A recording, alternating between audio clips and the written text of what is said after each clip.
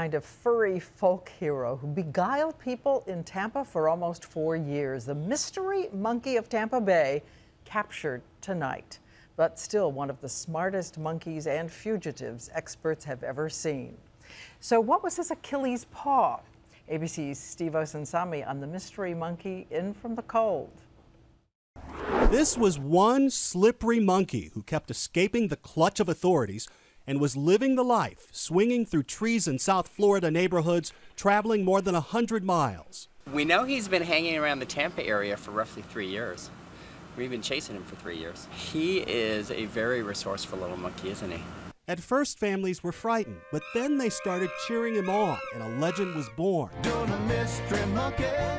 This monkey has songs in his name. Once announced he was running for mayor on Twitter, and just told nearly 90,000 Facebook fans that today my freedom has been taken away from me. Authorities think he may be a lost pet, and finally tracked him to this neighborhood in St. Petersburg.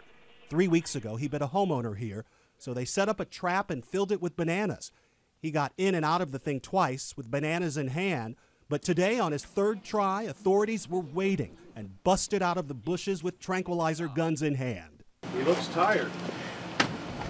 He's sleeping it off. Florida authorities promise he won't be harmed. We're also going to check him for any kind of microchips, tattoos, or anything that may lead that he belongs to somebody. After years on the run, he needs a home and a friend.